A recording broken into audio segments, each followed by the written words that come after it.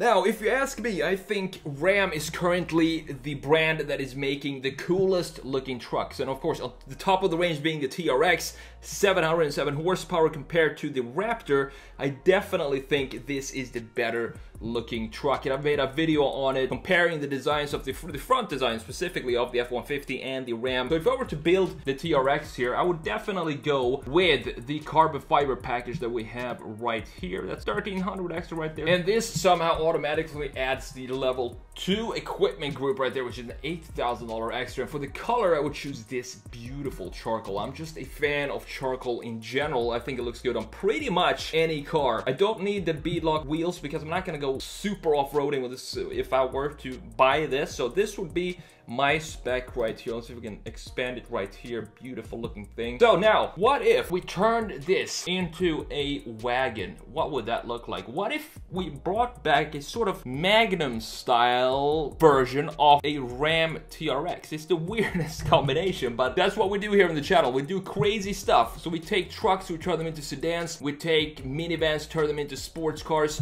and now in this video, we're gonna take the TRX and turn it into a wagon. So we're gonna jump straight into Photoshop and get started right now. All right, so we are back in Photoshop. If you're wondering what software I'm using for this crazy redesigns right here, it's always going to be Photoshop. I don't use anything else in this. And now we're gonna turn, or at least try to turn this TRX truck into a ridiculous wagon. So it kind of makes sense to me because Dodge is, you know, they do have the Charger wide body with 707 horsepower, the Hellcat Red Eye, whatever they're called these days. So I think they should have a wagon as well. And it just goes back to the Magnum, so why not bring this back and turn this into a wagon? A 707 horsepower wagon just makes sense. The cool thing about the TRX, the Ram TRX here, is that it actually came out as a concept in 2016, just to kind of gauge the reaction of the audience and if the Ram was like trying to see if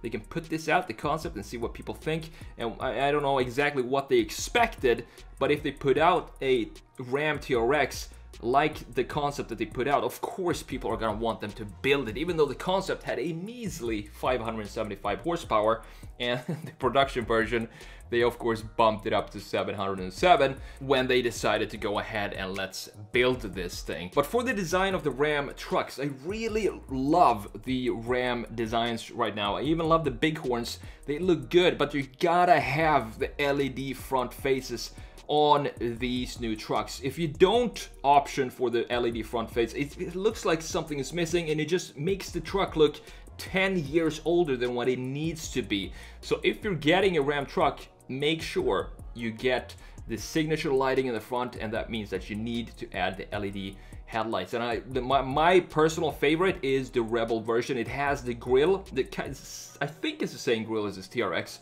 but of course it's a Rebel model, so it's not as powerful, it's not as beefy, but the style of the Rebel reminds me a lot of the TRX, and I think you can make a Rebel look and feel like a TRX for like half the money that you pay for a TRX. And that would probably be the one I would choose if I was getting any sort of truck.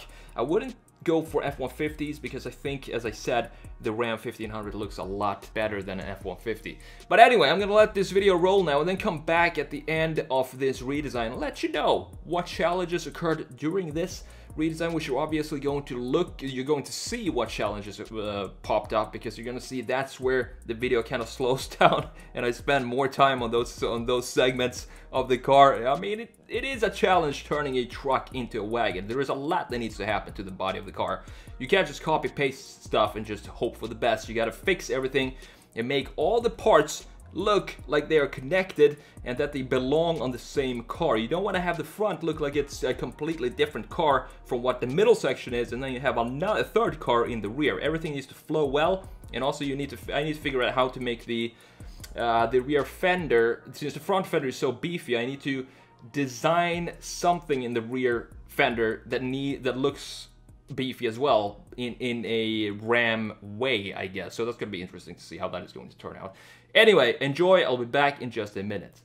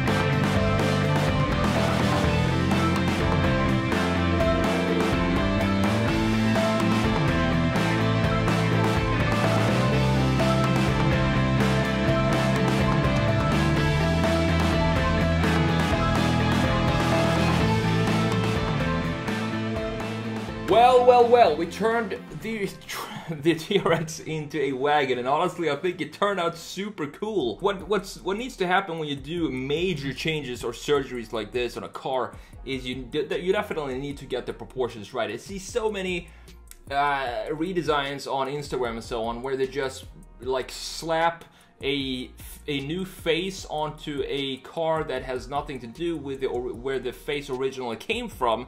That makes the face sometimes look too big, or the body looks too weird. In this case, the biggest issue I had was how do I make the greenhouse look like a wagon instead of a truck greenhouse? Because the truck greenhouse sits a little bit further. The A-pillar sits a little bit closer to the front axle than it does if you have a wagon or a sedan design like this is. So that was the tricky part, and I think you could tell looking at the redesign where I had the issues, because that's the places where I go back and forth trying to figure out what the heck I'm doing with this design. Anyway, a lot of fun doing this. I hope you enjoyed it as well, and if you did, make sure you hit the like button, because that means a lot to me. But who cares about what I care about? It means a lot to the YouTube algorithm, and that is all that matters. And if you're new to the channel, don't forget to subscribe. I hope to see you in the next one. Take care.